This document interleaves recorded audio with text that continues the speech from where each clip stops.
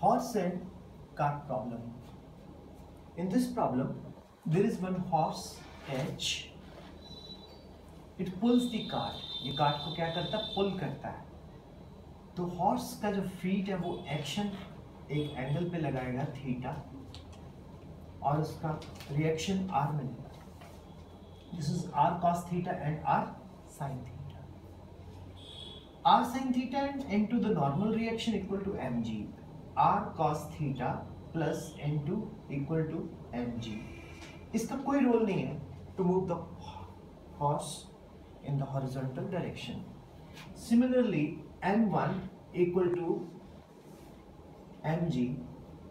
It has no role to play to move in the normal horizontal force. हाँ, of course friction के अंदर इसका role आएगा, right? Now, free body diagram 1 हम calculate करेंगे horse के लिए. R cos theta इस तरफ tension, R cos theta minus tension equal to ma, where m is the mass of the horse. Place it equation number 1. Now, free body diagram 2 for cart. Cart is pulled in this direction with tension. Force of friction opposes the relative motion. The tension minus force of friction equal to ma.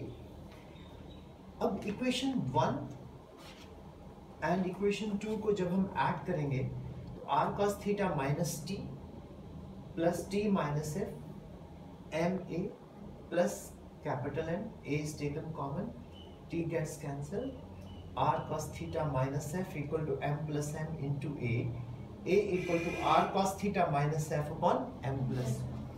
So this is the acceleration of the horse cart problem, right?